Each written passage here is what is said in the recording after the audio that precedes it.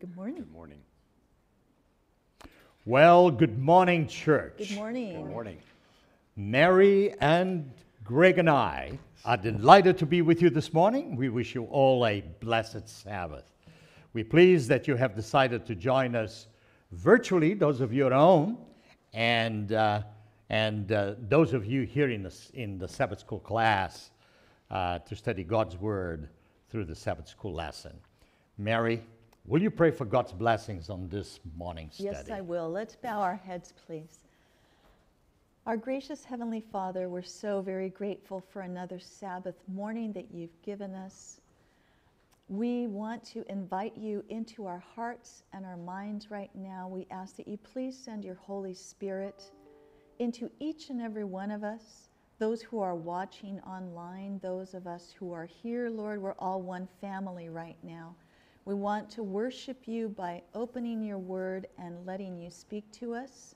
So we pray that you please answer our prayer and do that, that we may learn some precious lessons that you want us to learn in loving and trusting and obeying you.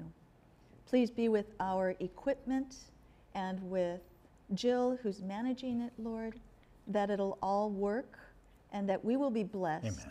To be a blessing to others today. In Jesus' precious name, amen. Amen. Thanks so much, Mary. Well, we are going to sit down and study and discuss and talk about Sabbath School lesson number 12. And the title of this week's lesson is The Call to Stand. And I tell you what, this is a very special lesson. When it comes to Ephesians chapter 6, verses 10 to 12 is vital for you, particularly as we choose to have a relationship with Jesus Christ. Okay? The memory text, verses 10 and 11. And by the way, seeing that we are doing verses 10 to 20, we are all going to speak a lot about these verses as we move forward. So I want you to realize that there will be a lot of repetition with different explanations. But the memory text, verses 10 and 11. Finally, my brethren, be strong in the Lord and in the power of his might, says the Apostle Paul to the church of Ephesus, but to you and to me. In other words, Paul provides the secret for victory. So what's the secret for victory? Stand strong. Be strong in the Lord. Then verses 11 says, put on the whole armor of God that you may be able to stand against the schemes of the devil. This will be unpacked to you in greater detail as we move forward. Now let's provide a brief overview of this week's Sabbath School lesson. And I just believe it is important for us to actually understand what is this lesson all about. And so our study of Paul's letter to the Ephesians, we've seen thus far how the Apostle Paul has integrated together several important and foundational facts about the true gospel. Paul describes how the Lord has restored to unity. Let me make sure that this is right here, otherwise my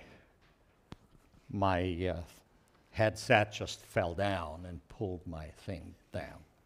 So Paul describes how the Lord has restored to unity Jews and Gentiles, husbands and wives, children and parents, slaves and masters.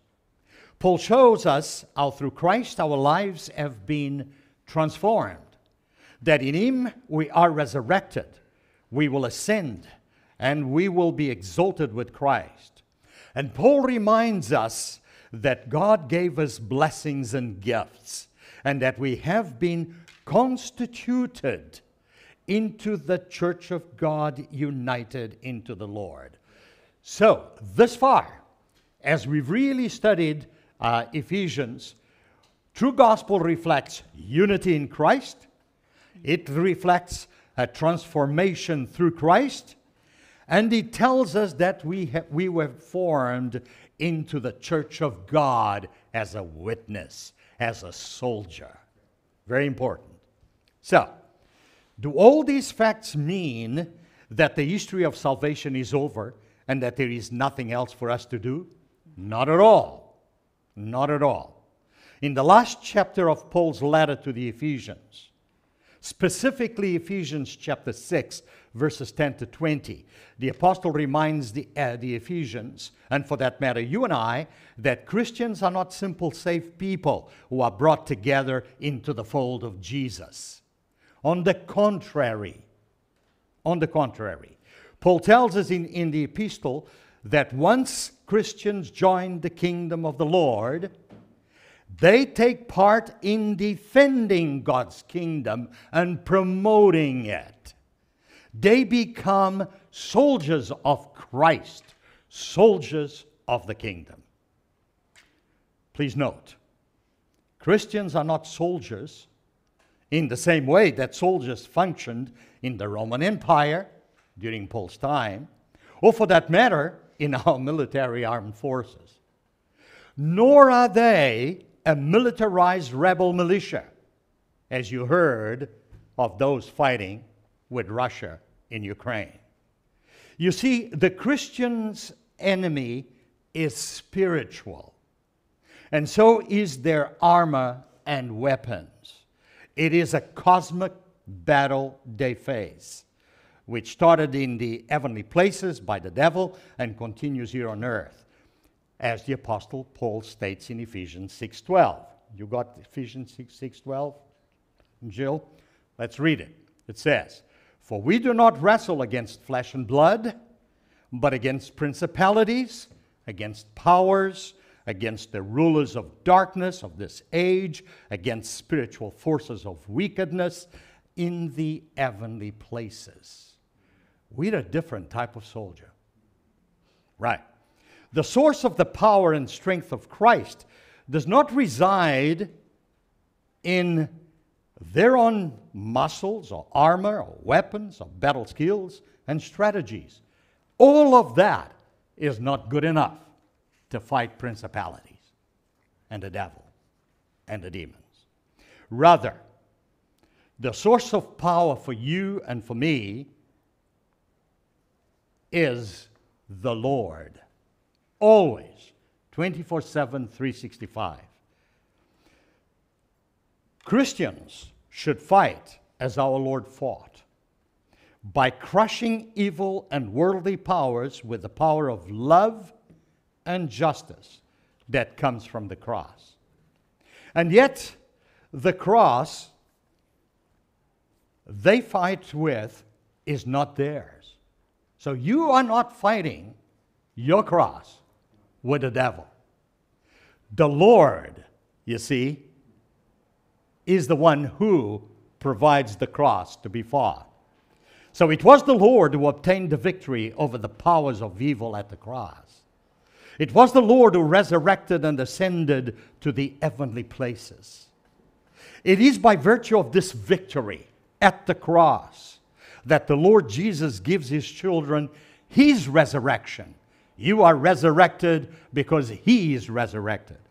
That he gives us his life and blessings. You have a potential eternal life because he provides that to you and I. His gifts, especially his spiritual gifts and his armor, as we study in Ephesians chapter 6. Covered in Christ's armor, the Christian fights for a battle that Christ has already won. In writing in Ephesians chapter 6, verses 10 to 20, Paul prays for an enhanced vision for believers so that they will be able to see the full reality of the great controversy, as well as to draw hope from what it reveals to them.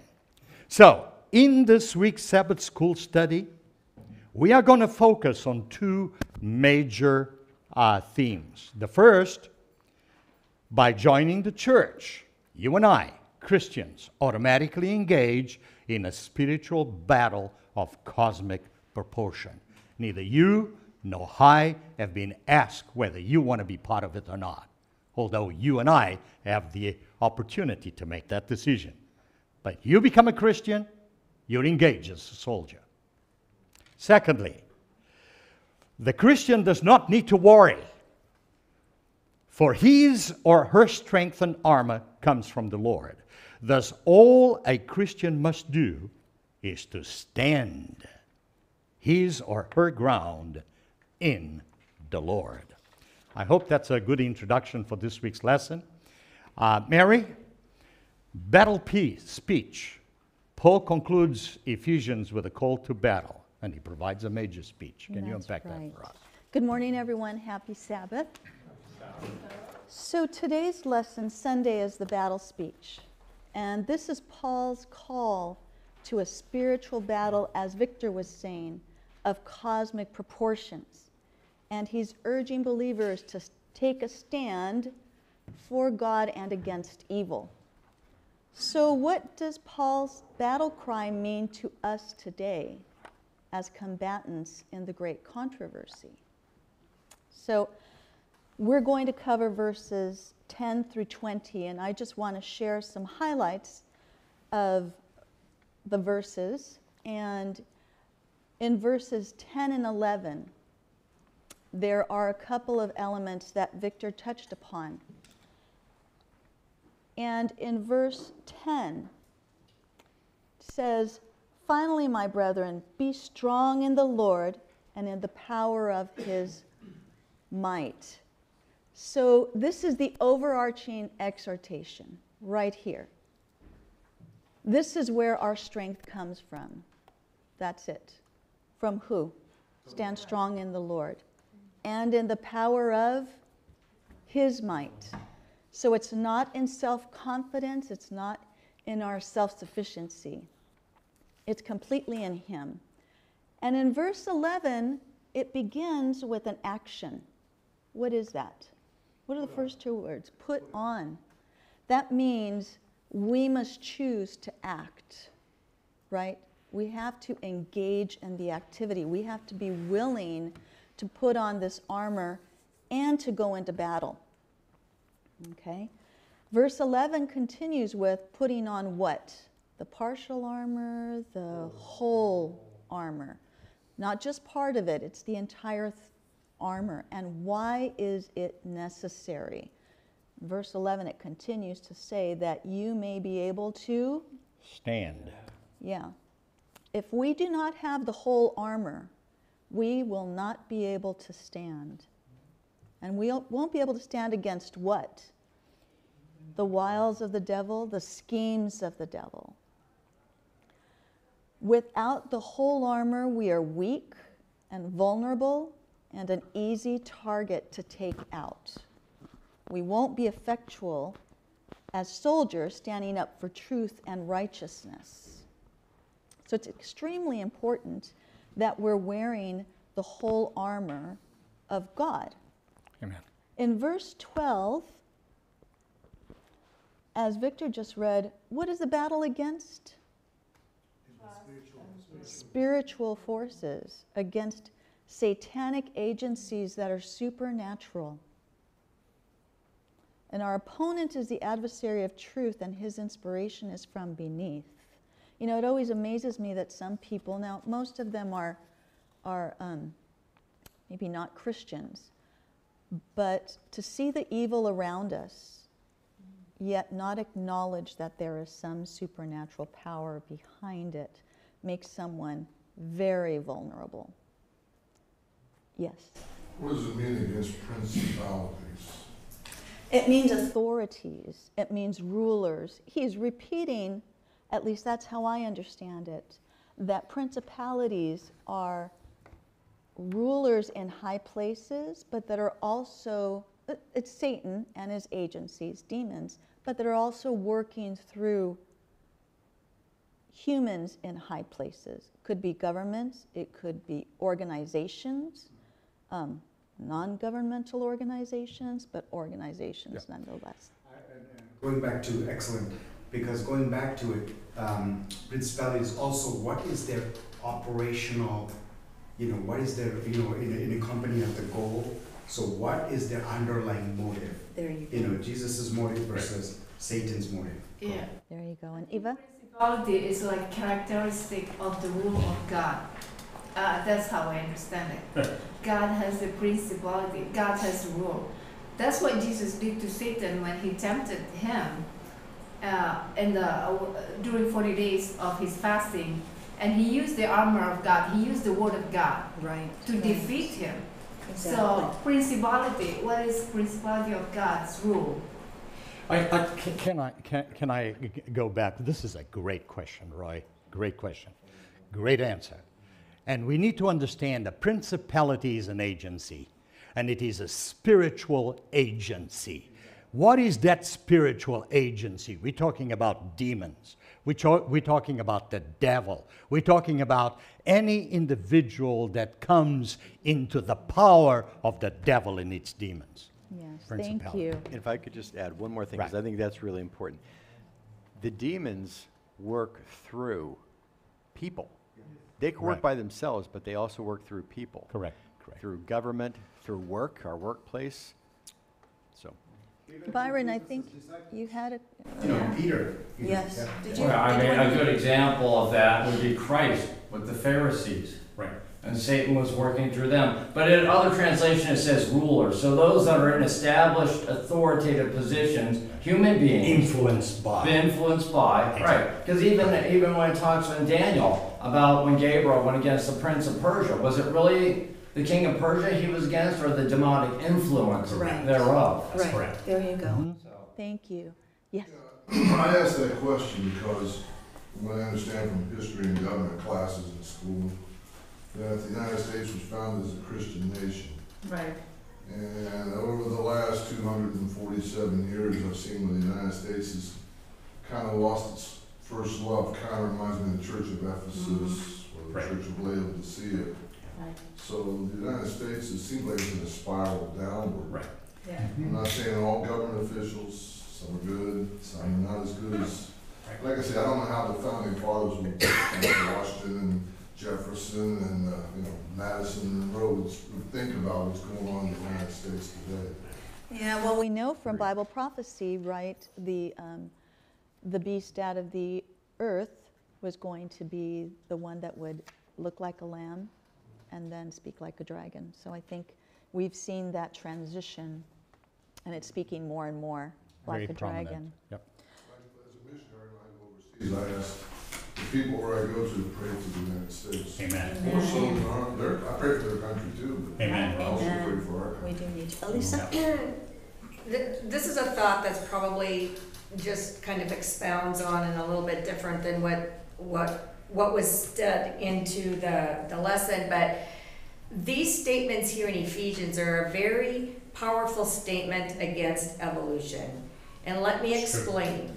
In the animal kingdom, God has provided for ways of defense, whether it's a turtle in a shell, a snake with venom, whatever it is, plants have defenses, everything has defenses, and evolution looks at the human being and says, where's your defense? You have no defense. God provided our defense through our ability to choose. And the choice of choosing him and putting on his armor is the ultimate defense over anything that in this wicked world can come again't us. Amen. We have Amen. the crowning defense. Thank you for sharing Yeah, that. you're welcome. Thank you. I hadn't thought of it from that approach, so thank you for sharing that. Yes. Also, according to the Bible, we're made in God's image, not the image of a monkey or a lizard That's or right. whatever. So Amen. evolution, I like to discuss with evolutionists and see what you're basing their facts on. Yeah. Usually it falls apart their facts, what they call facts. But, Right. And so with verse 13, again, I wanted to point out that Paul repeats the take up the whole armor of God. So in this short section of chapter 6, twice he's saying, take on the whole armor of God. That's a point he is trying to make. And we can't just read it over like, oh, okay, it's just, yeah, I know. We need to take it to heart. Now, verses 14 to 17, we don't have it up on the screen, because we're going to go into it in detail next week. That's where Right. all the various components of the armor, you know, Right. the breastplate, the belt, the shoes, the shield, the helmet, and the sword. We're going to go into that next week. So I'm going to skip over that. But verse 18 and 19, once we've put on the armor, right, in verse 18, what are we supposed to do? What do we start off with? Praying always. That is the next key component in this battle against evil, is praying always with supplication in the Spirit. The Holy Spirit needs to be in our praying. Amen. And it also says, be watchful, being watchful to this end, right? So what are we supposed to be watchful for? The wiles of the devil. The wiles of the devil, yes. Is there anything else that we should be watchful for? It's at the very end of verse 18. The last 4 words. Perseverance. Praying for and watchful for all the saints. We need to pray For one another. for one another and watch out for one another. If I've never been a soldier, but I imagine if I was a soldier, I'd have to be watching out for my fellow soldiers. Cover their backs, right? Likewise, we need to be praying for one another, helping each other, exhorting each other, encouraging. Yes, Think of it this Byron. way. So the word believe is pisteo in Greek, right? And it's talked about the trust that you have in someone, that like a spouse has in someone, or in war, the trust that you have in the soldier next to you to look out, watch your back, and you watch his, because your life literally depends on it. Now, if you apply that to this, if we're all soldiers for Christ, we're supposed to have that, if we truly believe, we're supposed to have that same attitude. Amen. I have to Amen. go back to Jesus as example. He prayed, his key to his successful is praying. And he prayed for people, for his disciples, for people, the whole world. And he prayed for his strength, for God to strengthen him. And Right. the angel constantly, and the Holy Spirit constantly being with him because of his praying, his connection with the Father. Exactly. And in verse 19, he's saying, and for me. He's saying, pray for me, right? Because he started verse 18, praying always with prayer and supplication. And then he's saying, at the end of verse 18, for all saints and for me. So we need to keep also in mind those in leadership positions that are on the front lines, especially if they're pastors, they're teachers, Bible workers, ministry leaders. We need to pray for one another, especially for them. They're really on the front lines and being attacked by the enemy in so many different ways. Sparta, the battle where there's 300 men versus the whole Persian Empire. army. And they guarded themselves with a shield, right? And nobody could get to them. Same thing what Satan did. He split Adam and Eve in the Garden of Eden. And, Adam could have not eaten the fruit and said, you know what, let me ask God for forgiveness. Or, and their eyes did not open right away till both of them, ate the fruit together. So watching out for one another. And as soon as they sinned, they started blaming one another. Yeah. So that's So we need to. that happens in our church always, that disunity that Satan creates. Exactly. And this is Paul again exhorting unity. How many more minutes do I have? Well, I'm just going to make a real quick, I think we may be coming to the end. But I did want to point out 3 other battle speeches in the Old Testament, and I'll just read parts of them to you. We may have them up there.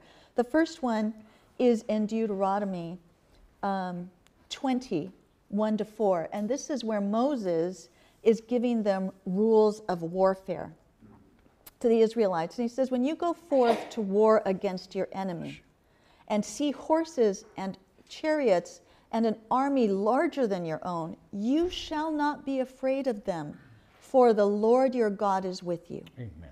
First, he's saying, God is with you, who brought you up out of the land of Egypt. And we're jumped down to verse 3. And shall say to them, hear, O Israel, you draw near this day to battle against your army. Let not your heart faint. Do not fear or tremble or be in dread of them. For the Lord your God, in verse 4, the Lord your God is he that goes with you to fight for you against your enemies, to give you the victory. So here clearly we see historically who fought for Israel. God fought for them. Absolutely. We're spiritual Israel. Who's going to fight for us? God is. God. He will be with us. And as it said in verse 4, he will give you the victory. And my second story that I want to bring up is King Hezekiah, when he and Jerusalem are surrounded by Sennacherib, the king of Assyria, outnumbered. And this is in 2 Chronicles 32, 6-8. Then he set military captains over the people. This is King Hezekiah. Gathered them together to him in the open square of the city gate and gave them encouragement.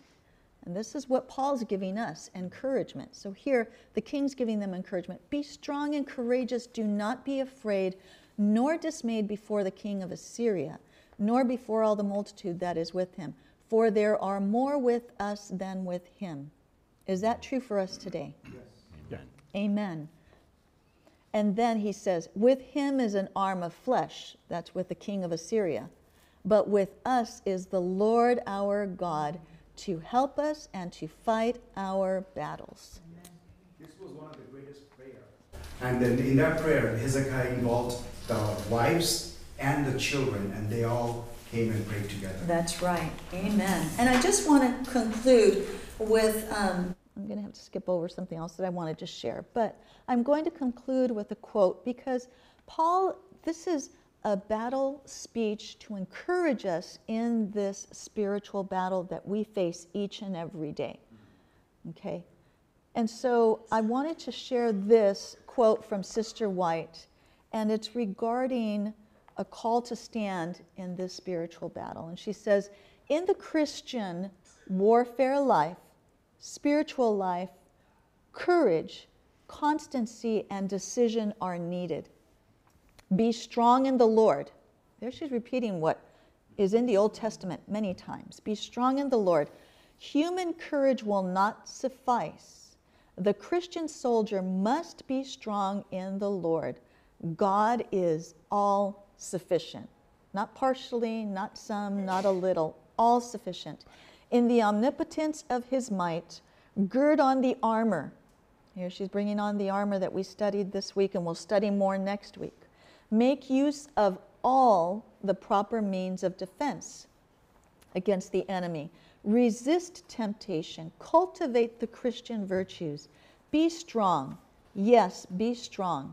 Those who have so many battles to fight must be strong for service. Gain strength and help from the source of all power. If we trust in the Lord, we shall triumph in the warfare against unseen foes. But we have to pay attention here. If we trust in our own strength, we shall surely meet with defeat. The armor is prepared. Put it on and fight bravely for the Lord. And with that, Thanks, we Mary. can move on.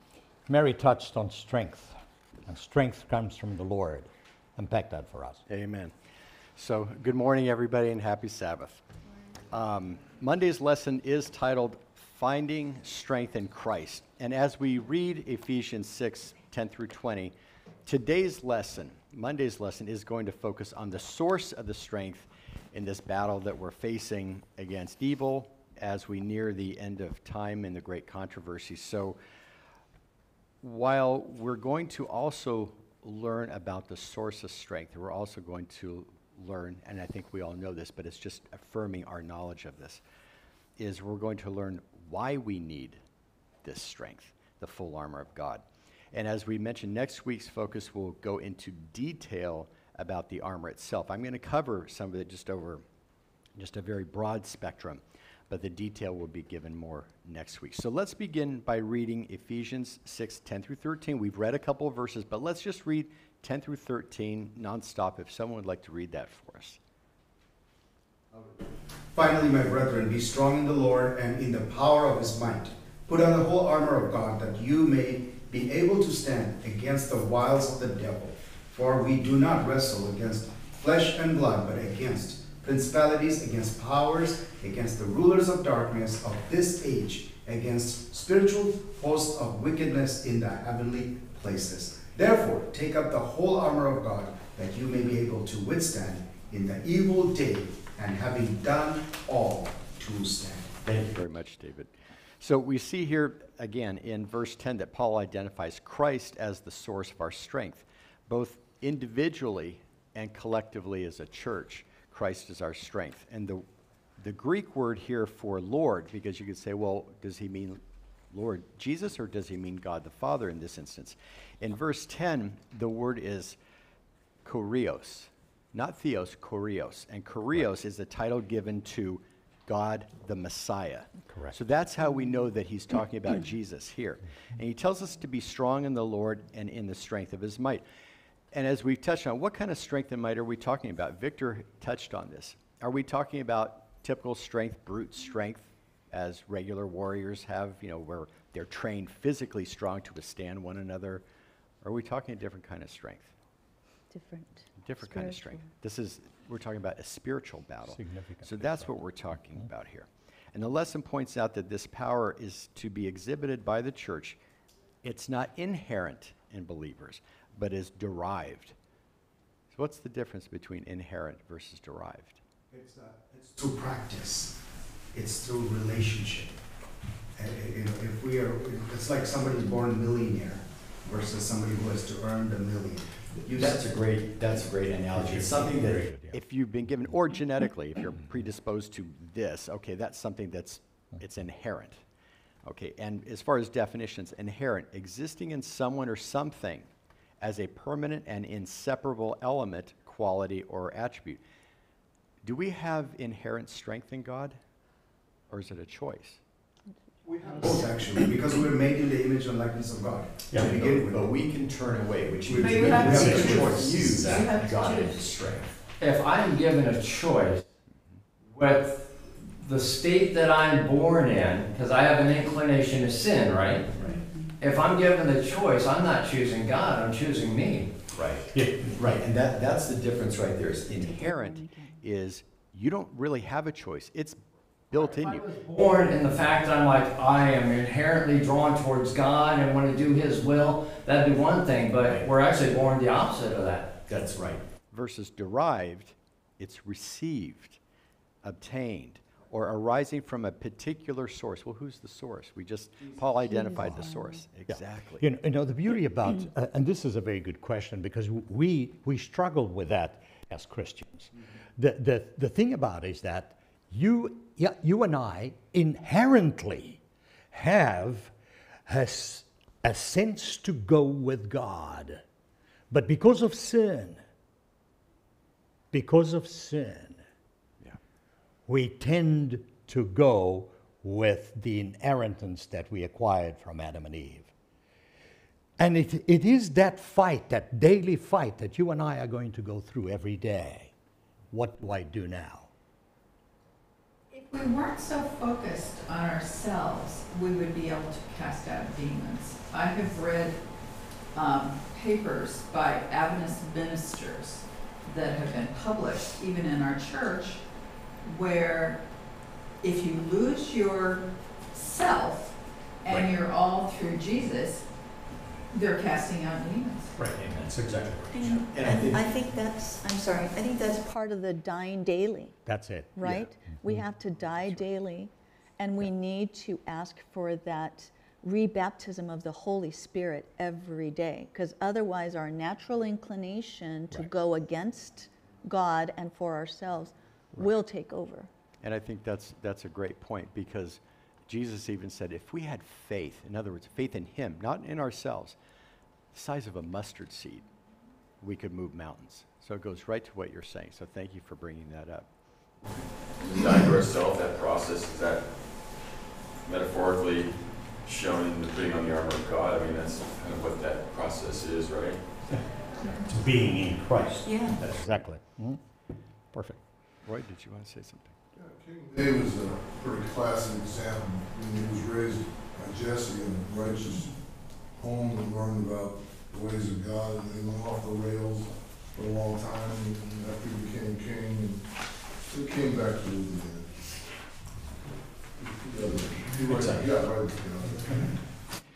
And let's continue with this, because the strength and might come from our Lord Jesus Christ by the power of the Holy Spirit.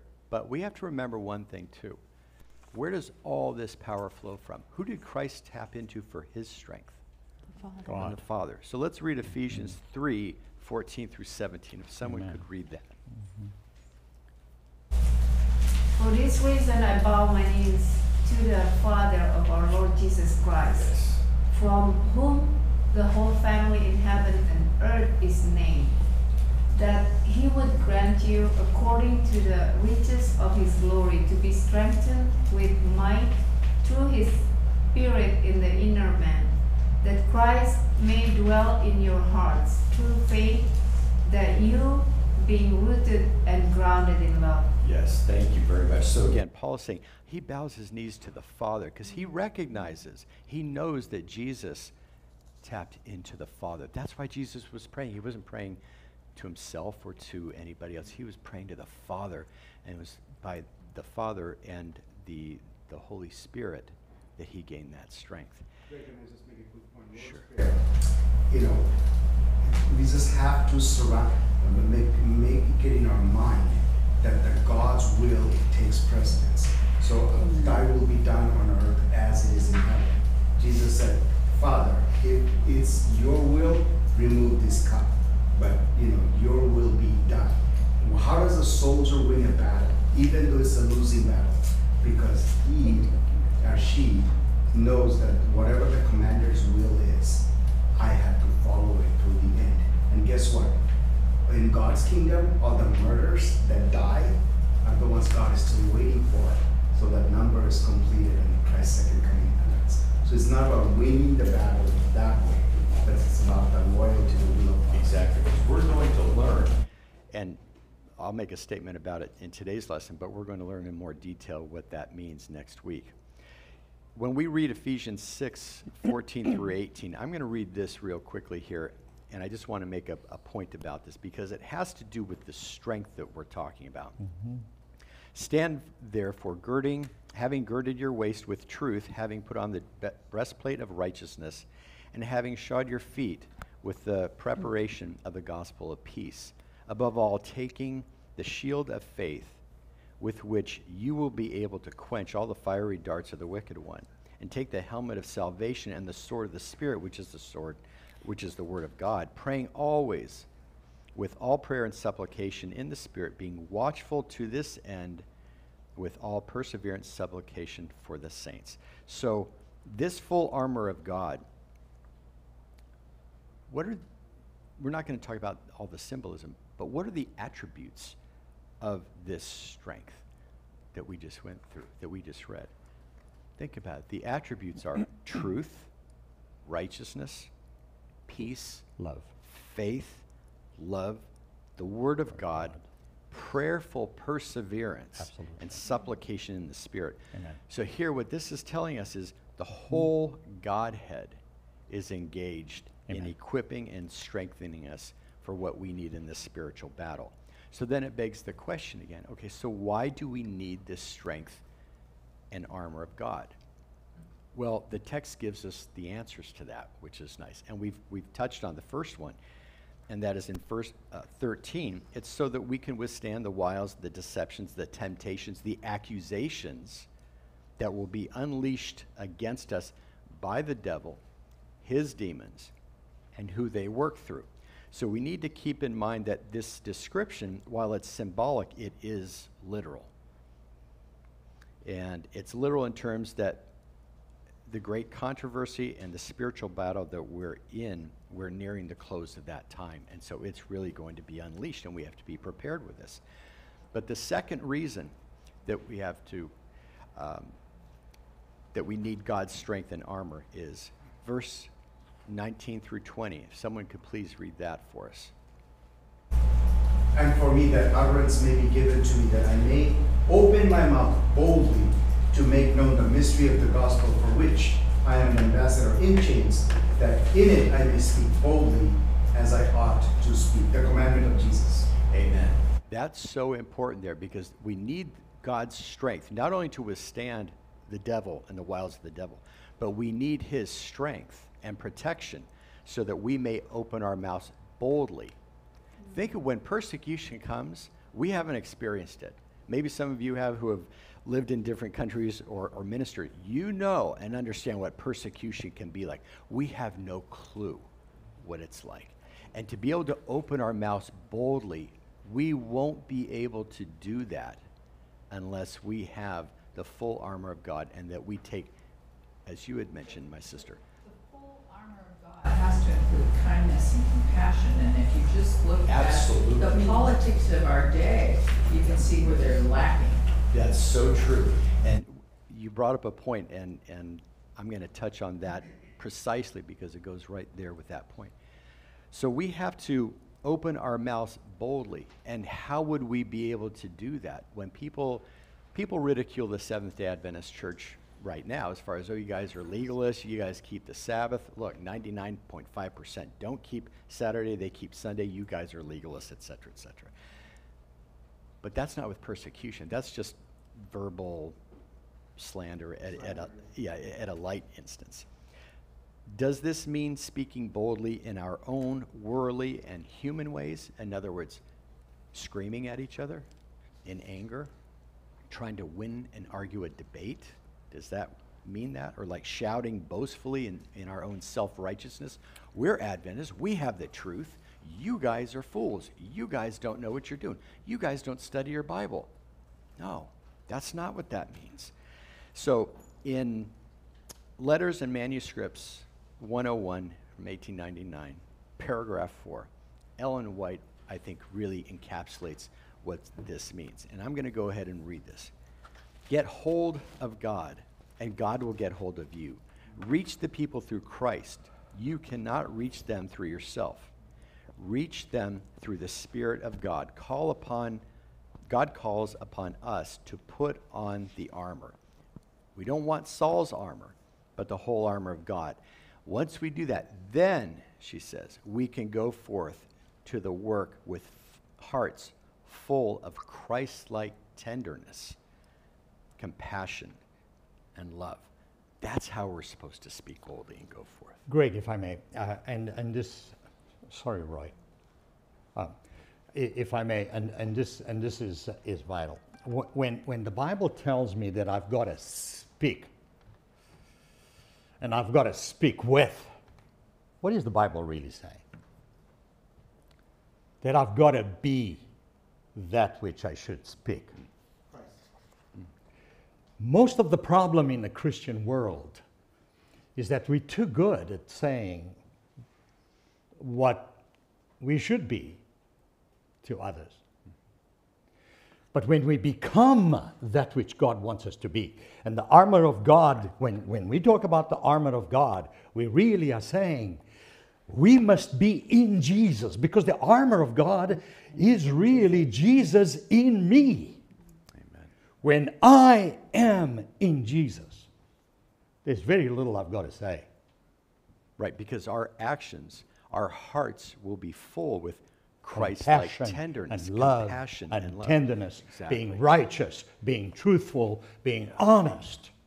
That's how we witness. Right. We also want to fit the armor, not like loose fitting or this, because armor is only effective when it's fit. So what Victor always says, die to the cross. Exactly. So we remove our old clothing, because Saul's armor was not fitting on David.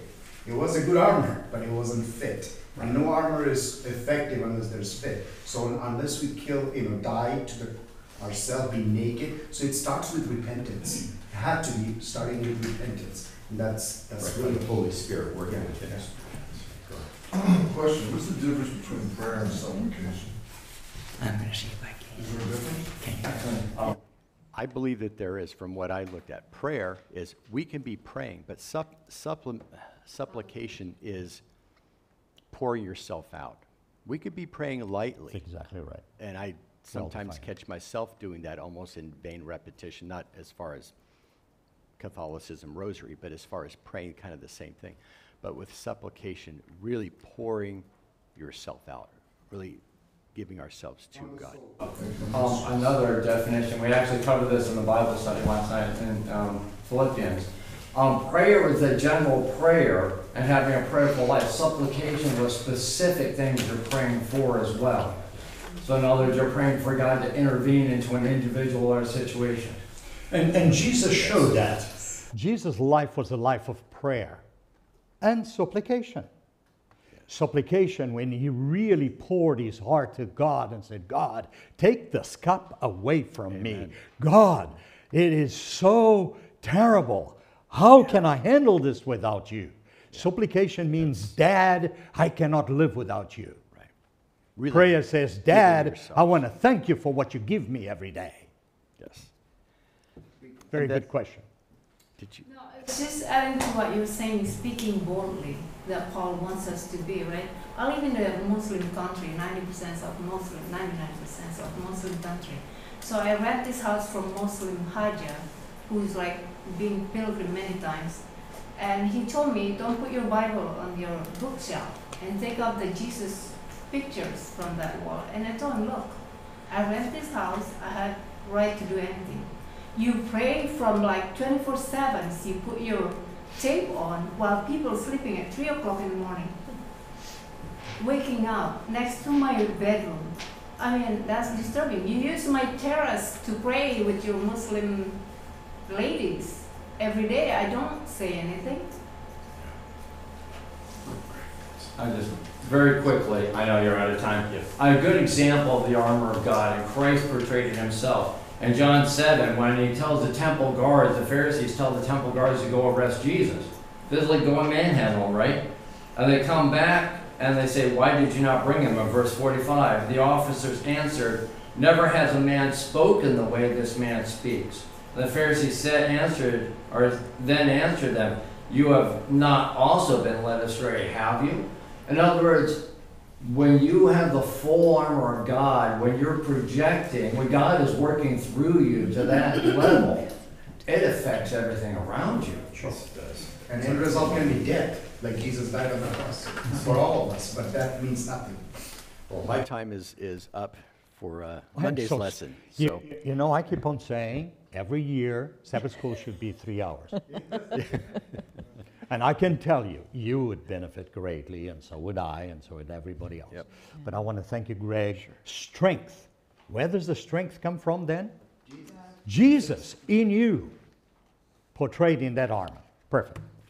You should have gotten an handout. I provided you an handout. I really did that for 2 reasons. One side really is part of my Tuesday presentation. The other side is a conclusion, a final thoughts for the lesson. And because I don't know how much time we're going to have, I wanted you to have something that you could take home. So Tuesday's lesson of the Sabbath school lesson really talks about great controversy in Paul's letters. And by the way, Paul's letters are full of great controversies. And whether it is Romans or Corinthians or Thessalonians, or whether it is Ephesians or Philippians, Paul is really talking about an armor of God and an army of God facing a great controversy daily. That's really what he does.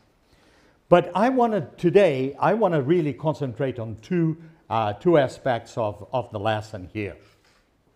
First, Paul uses military language as one of his major ways to help us understand the gospel.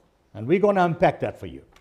And secondly, that Paul portrays the church as a well-equipped army, and he brings together elements of the cosmic conflict that is already used throughout his letter for us to understand the journey. Is that good? So let's handle the first aspect first. So, Paul uses military language as one of his major ways to help us understand the gospel. So here's some examples, and I'm going to give you sequential. We're going to look at a war, a global world, a universal war that was won. we're going to see how the Lord, as he wins this war, is crowned king, ruler. And then we're going to see how upon he wins the war, he begins to recruit his people to form an army for him. So let's look at that. Colossians chapter 2, verses 15. What does it say? Anybody wants to read that for me? Having disarmed principalities and powers, he made a public spectacle of them, triumphing over them in it. Who did that? Jesus. Jesus. So Jesus does what? He disarmed the principalities. We've been talking all about that. So who did he fight? The devil, the demons, the spirits of evil, and those that aligned with them. And what happened? He made a public spectacle of them. Where? Here on earth. At the cross. That war was won at the cross, at Calvary, when he breatheth his last breath and said, "It is done. It is finished." And what does that mean? Triumphing over them in it. All right. Therefore, Paul explains that the exalted Christ now works out the results of the victory from his position as exalted Lord and King. Philippians chapter 2, verses 9 to 11. Philippians 2, 9 to 11. Would somebody read that for me? Therefore God also has highly exalted him and given him the name which is above every name, that at the name of Jesus every knee should bow, and those in heaven and those on earth and of those under the earth, and that every tongue should confess that Jesus Christ is Lord, to the glory of God the Father. Isn't this military language? You go to war, you win the war. When you win the war, what happens? You bow down to the king. You are crowned king. You own. You rule. It is yours. And what, in this particular case, what's the beauty? Is that God the Father sits Christ next to him in his own throne and says, "You are co-regent. You're king. You're all powerful. It is yours." Because he revealed the Father's love. Amen. And won the great controversy, not by power, but by love. By love. Absolutely right. So, go ahead. Go ahead. So when we approach other people, maybe it should be with the interest in them. Exactly. Rather than the interest in our package of information. Exactly. Perfectly stated. It was just good yet to that. The 6 things God hated and 7 is the abomination. What's the number 1? Proud look. Exactly. Unless I'm approachable to people, unless I look approachable, guess what? I'm ineffective with the gospel. You know, I love your statement so much. So I'm going to add to that, if I may. You know, Christ tells me that my conversion is sin in my humility. Many times, the problem with us is that we get so like a peacock with all the knowledge that we've got, that we show our beauty rather than our humility. Amen. At the cross, humility and love reigned. Go ahead. And the victory at the cross is what then forced the devil and the angels onto earth. Amen. We tend to think it back at Eden, but it was at the cross that then was struck. Exactly. So, 2 pieces that we've learned. So, what did Christ does for us? Well, he wins the war for my salvation, the war for my right to be a son of God. Secondly, the Father recognizes that he is co-regent, king of the universe. Now what does he do? So now, as conqueror king, Jesus Christ recruits his followers. And he prepares them to be combatants in the cosmic war. And so Christ leads the armies of light toward a grand day of victory. And here's how the Apostle Paul paints it. 1 Corinthians, we're going to read chapter 15, and then we're going to read verses 54 and then 56 to 58. Can somebody read that for me?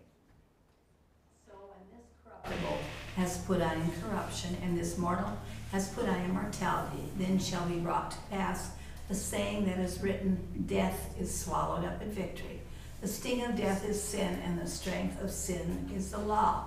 But thanks be to God who gives us the victory through our Lord Jesus Christ. Therefore, my beloved brethren, be steadfast, immovable, always abounding in the work of the Lord, knowing that your labor is not in vain in the Lord. Amen.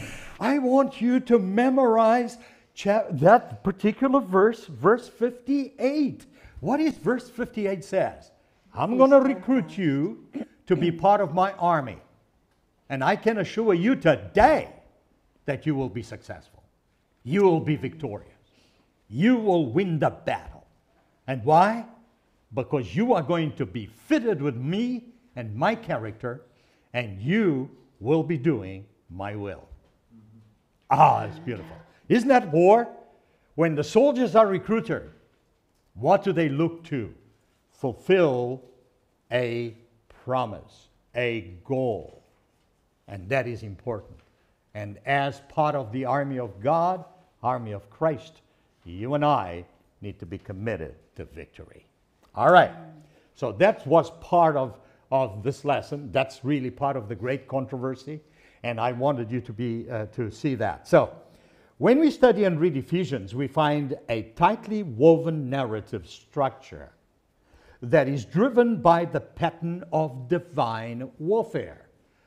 Ephesians is very much that way. By the way, Ephesians is really a mirror of Revelation in many respects. Oh, I just wish I had the time to be able to spend it with you and to open Revelations and Ephesians and just to go through it.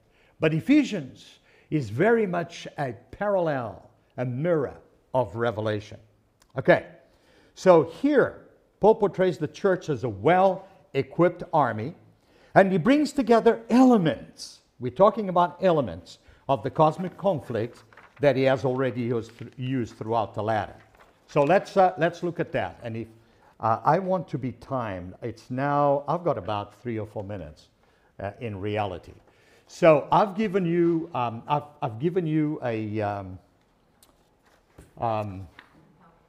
The handout. an handout, and in that handout, all the verses are there. So I'm going to touch the elements, I hope, and I'm going to quote the verse for those of you online, but I may not be able to read the verse because I want you to pay attention. Here's the elements, and I think it is very important. The first element, God empowers believers with immense power. By the way, we read that in chapter 6, verses 10 and 11, okay? But Ephesians chapter 1, verses 18 to 20 tells us that you may know what is the hope of his calling, what are the riches of the glory of his inheritance in the saints, and what is the exceeding greatness of his power toward us, who believe according to the working of his mighty power, which God worked in Christ when he raised him from the dead and seated him at his right hand in the heavenly places.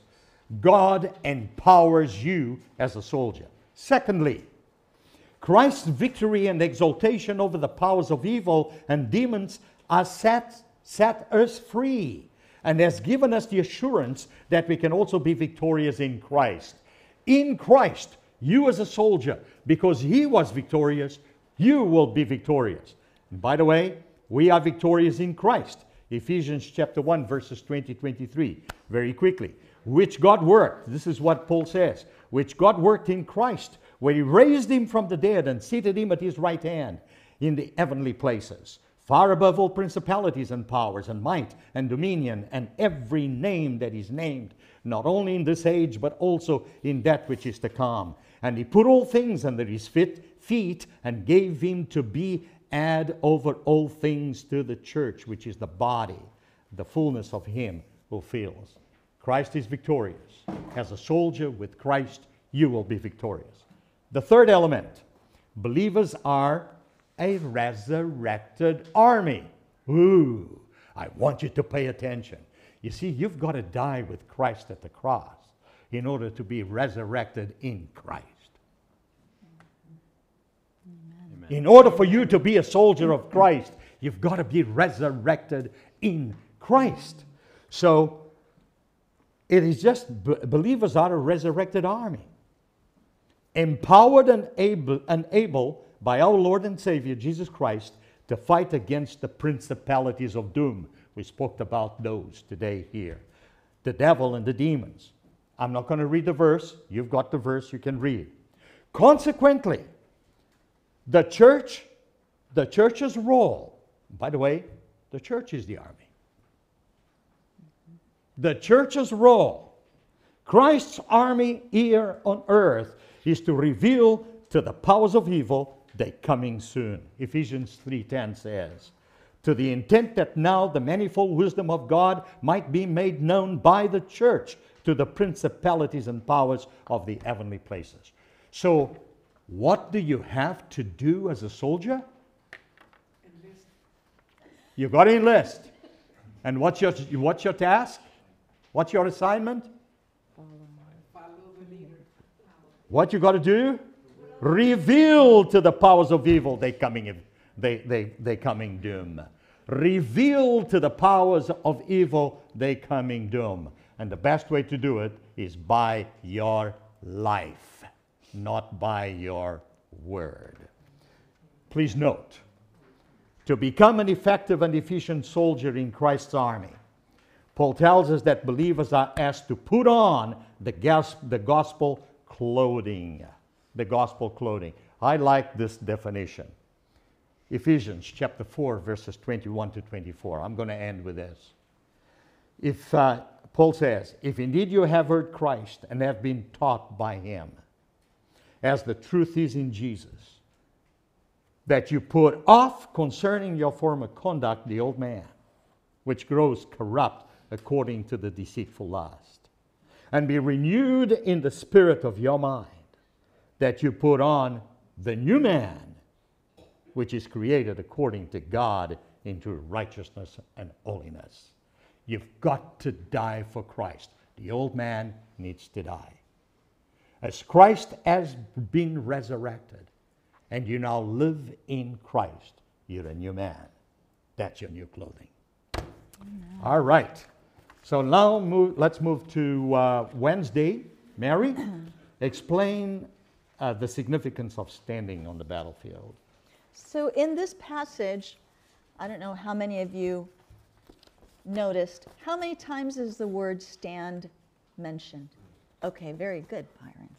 You get a happy face and a star today.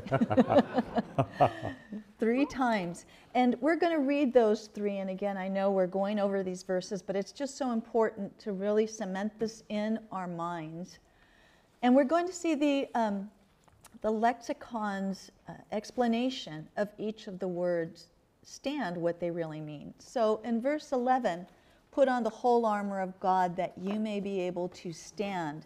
That standing is one who is in the midst of a fight and holds his position against the foe while fighting. That's what that word stand means. And this is the same word that was used in Exodus 14:13, where Moses said to the people, "Fear not, stand firm and see the salvation of the Lord." So this is a stance of one who is holding a position while fighting. In verse 13, it says, "Therefore take up the whole armor of God, that you may be able to withstand in the evil day, and having done all, to stand. Now this is in the Greek a different word, and this means to stand of one who vanquishes his adversary and holds the ground after the battle is won. So you are standing now to hold the ground. And then in verse 14, it says, stand, therefore, having girded your waist with truth, having put on the breastplate of righteousness. This word stand is a metaphorical definition, and it's to stand ready or prepared. And note that according to this verse, you can stand only after you've put on the armor, because he said, stand therefore having, because you've already put on the armor, you can stand ready and prepared.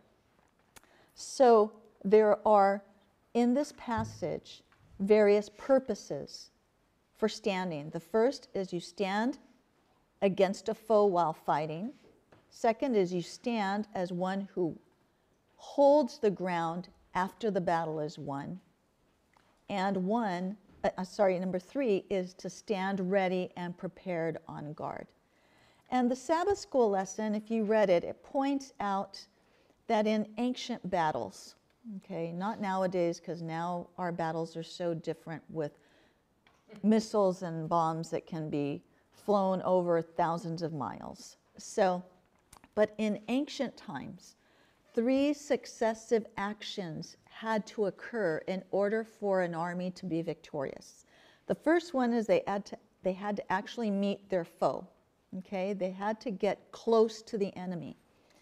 The second is they had to attack and stand their ground in hand-to-hand combat. And lastly, the third point to be a victorious army is they had to beat back the enemy.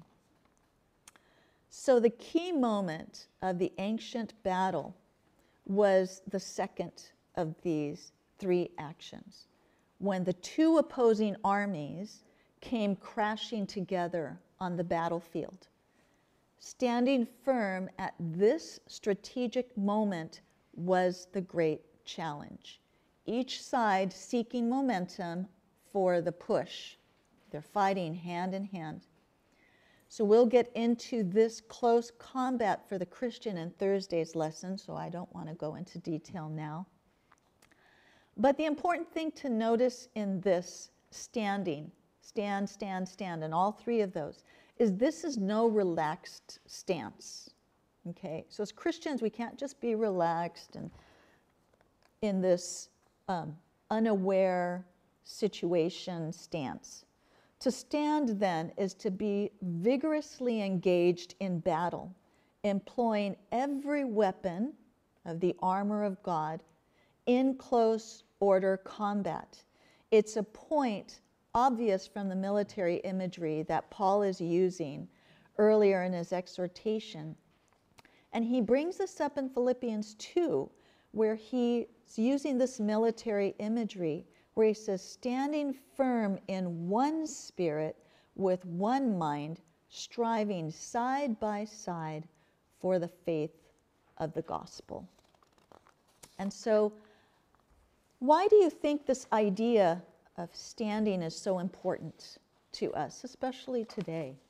Yes, Byron. I've seen enough movies, or even in the Bible, the moment you turn and run, you expose yourself.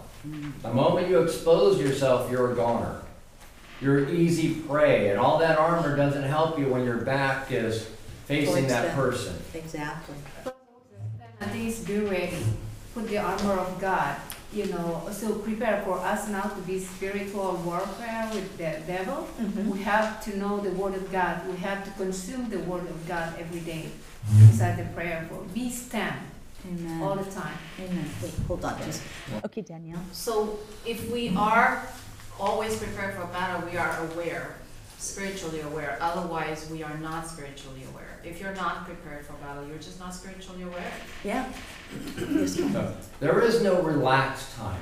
There's no, I'm going to go on my Christian vacation, I'm going to lounge around and stuff like that, because the moment you get laxed is the moment the enemy is like, where can I penetrate? Exactly. This is a battle each and every day. Walter, and then we'll go with David. For me, to be a stand is to be reading the Bible, to be talking to God in my prayer, and at the same time to be preaching to the people, to let them know about the salvation. To stand is a different situation like when you are marching as a soldier, because here when you stand, you gotta put all your power in combat. Of course, as a Christian, it's different. You come with the Holy Spirit power to get strong. But how I said, to be a standard, we must pray, we must read the Bible, and we must preach the gospel. Amen. Amen. David, did you want to? Oh yeah, I was just saying, that stand, like you said, is ready, set, go. That's really the stand, ready, set, and go. So basically, when we stand, guess what? We have to use our core muscles. We have to use every part of our human nature to stand properly. But when we sit down, rest, or sleep, we have no control over things. But here, we actually have to choose to stand properly so that we're always ready, set, go. And that's what Christian life is, ready, set, go. Thank you. Thank you so much. I'm running out of time. I'm sorry. We'll go with Leah. I'm not a fan of boxing, but what I've seen is that when there's two adversaries that are hitting each other, trying to find the soft spots, as soon as another try to stay on their ground, because the moment they go down on the ground, what happens? They start counting you out. Mm-hmm. And the longer you stay down, the harder it is to get up. Yep. So that's what I saw in a lot of things, including that sport, is that it's very important to stay your ground. But even if you fall down, don't stay there that long, get up. There you go. Thank you for bringing that. Thank you, everyone, for your participation. I just want to end with another quote. This is from Testimonies for the Church about standing our ground, as we've been focusing on today. And Sister White says, in the final victory, so we're in those final days, we know that Christ is coming soon. Amen. So this is, we're getting into the end of the war. The end of the battle is happening right now.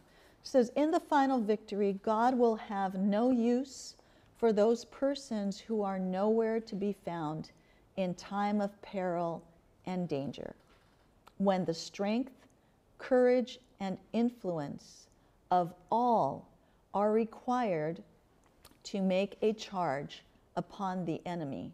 I know that's hard to read, but I needed it, and I thought, well, maybe you guys could appreciate it as well. And she continues, those who stand like faithful soldiers to battle against wrong and to vindicate the right, warring against principalities and powers, against the rulers of the darkness of this world, against spiritual wickedness in high places, will each receive the commendation from the Master. So if we stand like faithful soldiers to the battle, we will receive the commendation from the Master, right. Jesus. Mm-hmm. Well done, good and faithful servant. Enter thou into the joy of thy Lord. And I will end there, and Thanks we can so go much, on to Mary. Thursday. Thank you. Greg, the universal war is won. Right. But the skirmishes are on. Exactly. So we keep on wrestling. Right. Like you said, Victor, the war has been won, but the battles keep going. Right. Talk to and us so about it. Thursday's lesson is titled Wrestling Against Evil Powers. And we're going to get specifically into the wrestling aspect of it, but throughout Ephesians, Paul uses a variety of titles for the evil spiritual powers, such as in Ephesians 1:21, every name named. In Ephesians 3:10, uses the rulers, the authorities. In Ephesians 6:12, the spiritual forces of evil in the heavenly places. So why do you think Paul does this? Why do you think he gives different titles or descriptions of evil? different levels and aspects of it. In other words, how human agencies can actually influence, driven by evil, how literally the devil himself or minions are influencing people, etc. So it's a multi-level battle. Right, and I think it's a way of saying, like, when we look at Bible prophecy, at times and half the time, 1,260 days, 42 months. It's saying the same thing, just a different way. Like you said, look at different layers of it. And I think that's what Paul is doing, is it doesn't matter the names of how evil is described. The source of evil is still the same. The source is still the devil. Exactly. And all sources are subjugated to God. We have to remember that God is in control, but God also will let evil in all its names, its disguises, its manners of operation to play out in the spiritual battle that we're involved in. And we know that in any human battle, it doesn't make for good strategy to underestimate your opponent, right? And that's why specifically Paul warns us in Ephesians 6:12, we do not struggle or wrestle against flesh and blood, but against the rulers, against the authorities, against the powers of this dark world, and against the spiritual forces of evil in the heavenly realms. So he's not talking about a spiritual battle whereby we're wrestling with flesh and blood, as we know. We've been discussing that today throughout the lesson. It's a battle against the hosts of wickedness in heavenly places. And the term, the Greek term for wrestle or struggle is pale. And pale means a contest between two in which each endeavor to throw each other, and which is decided when the victor is able to prostrate the antagonist, obviously the opponent, to hold him down with his hand upon his neck. That's right. You're talking about submission. That's exactly. Total submission. Yeah. And have any of you wrestled before? Now, for the women, of course, I don't think they have women's wrestling Yet. Okay. But for you men, any wrestlers? If Scott was here, Scott's kind of built like a wrestler, you know. He was a wrestler. Well, I'll tell you one thing. I did some wrestling. And when you're wrestling, and the metaphor here I think is perfect using wrestle versus another metaphor. Because in wrestling, every single muscle in your body and everything in your thought is going into that moment. You can't relax your stomach. You can't relax your back, your arms, your shoulders, your head, your neck, your hands. Every aspect of your body is engaged. Yes. And if you Right. slacken in one area, your opponent will take advantage of that and put you into submission. Right. It is exhausting. If you wrestle with someone, I guarantee for 2 minutes, just 2 minutes, That's exactly right. you will be shaking in your muscles unless you're conditioned for that. That's the spiritual battle. That's what it's akin to as far as our spiritual battle. If we let our guards down, the enemy knows Byron's weakness. He knows my weakness. He knows Mary's weakness. Every single one of us. Amen. He knows what can distract us. I'm great. I'm Yes. glad you said that. Because I remember first time I went to do the Brazilian Jiu-Jitsu, and I threw up because I was not fit. The fitting is, after that I said, this is not for me. I can't do it. It's so dangerous, you know. But that's the way we have to look at the spiritual battle. It's dangerous because our life depends on it. Right. Because And we will it's throw up. physical and it's mental. And so Correct. it can be exhausting. And I know in spiritual battles that we all face, and if we haven't faced them, we will face them. And some go through more spiritual battle, more extreme spiritual battle than others. But I think it also depends upon, are we putting on the armor of God, number Amen. one. Amen. Number two, are we so involved in the secular world, in what we watch, what we listen to, what we participate in, where we're opening the doors to spiritual battles and warfare. So we have to really be aware of that and what's going on. And even though we may currently be going through some spiritual battles and wrestling with the sources of evil, Yep. we don't need to be discouraged. Yep. Amen. Yep. We talked about this earlier. The good news is that one, we must be alert and we must be prepared against the forces of evil, but we don't need to be daunted by them. We don't need to be afraid and overcome by it. Why? Because as Victor had said before, the Lord's, he's already won the war. So now we are just in these battles. But God has given us, from God the Father, he's given us the heavenly tools, the armor of God, through Jesus Christ and by the power of the Holy Spirit. Amen. He's given us the best weaponry, the finest weaponry, not only known to man, but known to all creation. It's not just to us, it's to all creation. Amen. His armor, the armor of God. Greg, why are we fighting this battle? As Christians, what would be the other reason to fight this battle? Because we already know Jesus. Are we fighting for other people? Because love God by loving your neighbor or your enemies. Is that? Yeah, I think it's both. I mean, God says we have to work out our own salvation. And that means we individually are going to be responsible for the choices that we make. But also those choices that we make manifest themselves to those around us. And so I think that's a real good point. It's really dual, I think, in that case.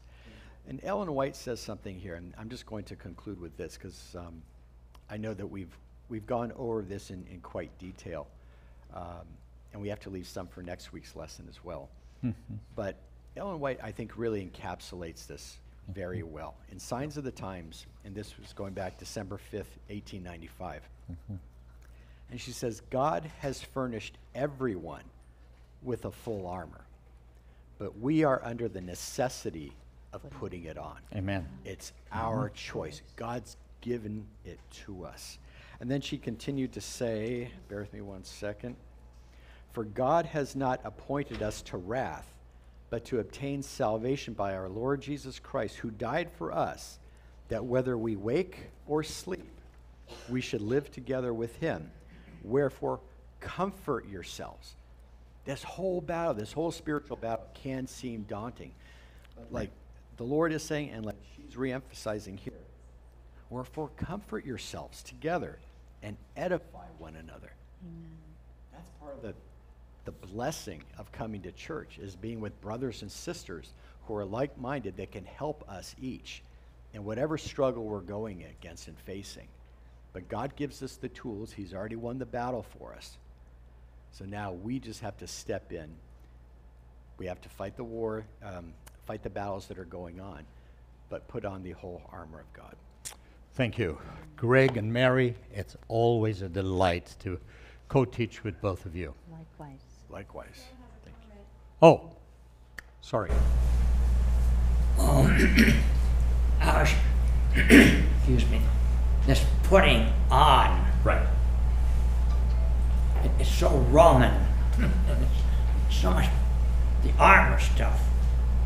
But in our prayers, we ask God if he can put his love in our hearts. Amen. So that today we speak love unconsciously, act love unconsciously. It's his love.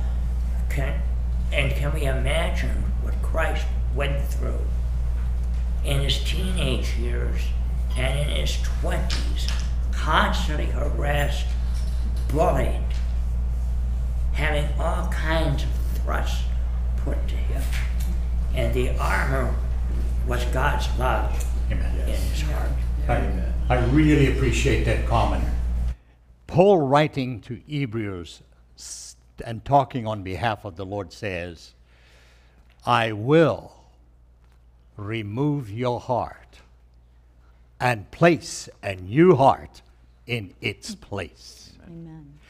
That new heart is all about God's love, God's grace, God's graciousness, and his love for mankind. After all, you and I will only be in heaven if we love God with all our heart, with all our soul, and with all our strength, and our neighbor as ourselves, including those we think are enemies. Amen. That's the bottom line. Okay.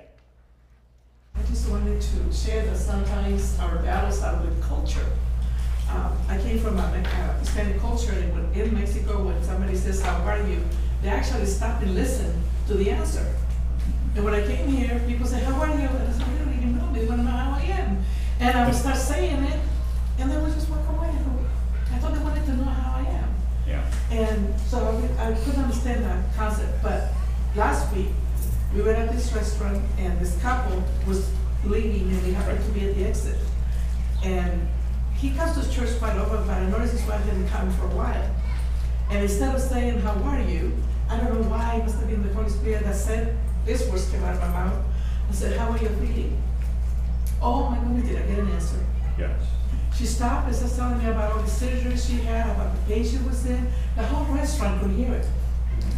And at church, I hardly even talked to her. And I'm just listening. I said, I didn't realize it. Yes. I had no idea. And she seemed so pleased that somebody actually asked her how she was feeling. Right. Because a lot of times people don't come to church because everybody cares. Right. And Lydia, quite frankly, how are you is a greeting. How do you feel is a question. All right. Let's now summarize what we did today. Let's summarize what we did today. Some final thoughts. By the way, you should have had that sort of a document. And I want you to retain that, because I really believe that verses 10 to 20 of chapter 6 speak to those two things. First, it tells me, Victor, be ready for the battle. And you got to be ready in Christ. And then secondly, it says, now follow those principles. There are some principles you need to follow. So let's go through that. Paul appeals to us as soldiers of Christ to be ready for the battle. He tells us to find the power we need in solidarity with our Lord Jesus Christ. Where does my power come from as a soldier? Jesus. He asks us, Paul asks us to engage the powers of God's strength. Whose strength? He is powerful. Only Christ's strength. He asks us to stand unified and firm by being equipped with God's good gifts of truth, righteousness, gospel, peace, faith, victory, and especially the Holy Spirit. By the way, next week, and I invite you to come, we will handle those individually. And he asks us to that we do so through constant meditation and prayer. The army of God is God's church. You and I are a bunch of bricks. A bunch of bricks put together to be the church. And it is the Holy Spirit that joined us together as brick by brick by brick. And quite frankly, you and I can only be a church standing together as an army when we love each other, when we tolerate each other. And we can only do this in God's power, the church of Christ. Now, here's what the Apostle Paul says. But in this passage of Scripture, Paul also provides important principles to live by. So, as a church, as an army, what are the principles to live by? He tells us to trust in the Lord rather than in our own spiritual power to rescue Satan's captives. What is your job and my job? Is to proclaim and to live Christ's love in us so we can rescue people. So people says, Victor, you're so strange, you're so different. Why are you so different? Do you have anybody asking you that question? If you don't, you ask the question, Lord, why aren't they asking me, why am I not different? They need to ask you, why are you different? Because that distinguishes you from anything else. Okay. Another important principle of life. Paul tells us to acknowledge the need for and embrace God's provisions for the battle. He is the provider. Not us. He is the provider. God appeals to us to trust in the complete victory of Christ. We need to wear the helmet of victory all the time. You know, if every war was already known before the battle began, and if the soldiers knew that they were going to be victorious, how on earth do you think they would fight? with all energy and glory. I mean, it would be a happy army. Why? Because they knew the result. Victory. How are you battling the skirmishes you face? And then it says, he asks us to request and fully rely on the presence of the Holy Spirit. We need to trust in the power of the Spirit to convey, to interpret, and to expand our requests on behalf of the oppressed. Our brother here in front twice has mentioned love. If you and I cannot fight with and for love, you're not part of that army. That's the bottom line. The Apostle Paul is telling us to put on Christ every day. Romans chapter 3, 13, verses 11. You probably have that there. Romans 13:11 tells us, do this, knowing the time. What? The Apostle Paul couldn't be talking to anybody else better than to you and to me today. He says, do this, knowing the time. So what time are we on? Knowing the time. That now it is high time to awake out of our sleep. For now our salvation is nearer than we first believed. And I want to finish with 1 Thessalonians chapter 5, verses 8, which says, but let us, what of the day, be sober. There's such, in Scripture, there's such a big difference between those of the night and those of the day, what you do at night and what you do at day. And it says here, but let us who are of the day be sober, putting on the breastplate of faith and love, and as a helmet, the hope of salvation. I want to thank you. I want to thank you for your participation, for being here, and I want to thank you for your commitment to be a soldier for God. Let's pray. Gracious Heavenly Father, I want to thank you so much for your amazing grace. Lord, I want to thank you because the war has been won. And Lord, in this journey until you come for us to celebrate total victory at your second coming, in this journey, you want us to be part of your church. You want us to be soldiers for you. You want us to fight with love and compassion. You want us to be a light shining for you. Lord, as we march in unity, this church, you want us to walk in love, walk in truth, walk in wisdom in you. And Father, we want to do just that. Oh Lord, help us die for self. Take our will and mold it into yours, so that the life we live is no longer ours but yours.